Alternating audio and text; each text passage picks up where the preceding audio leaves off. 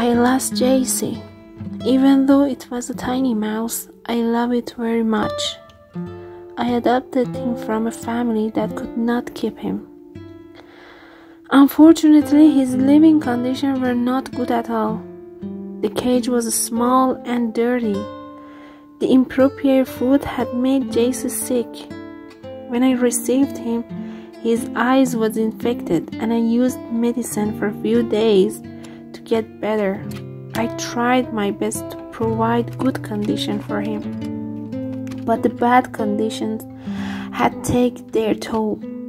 It was a year and a half when I received Jaycee, and he was with me about 6 months. I miss him, and I desperately ask everyone not to buy animals for fun. Try to accept them as guardians.